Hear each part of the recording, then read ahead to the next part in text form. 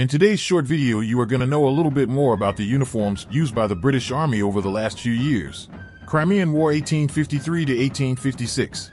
In the Crimean War, the British uniform was still relatively similar to that of the 1812 and Napoleonic Wars. However, the uniform of the Crimean War did start to move away from extravagance and towards practicality, with features such as looser-fitting tunics. Boer War 1880 to 1881 and 1899 to 1902. The Boer War was a turning point for the British infantry uniform.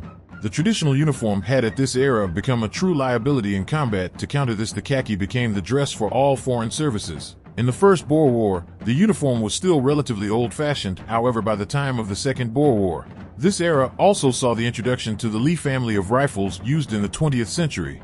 Thank you for watching and stay tuned for future contents.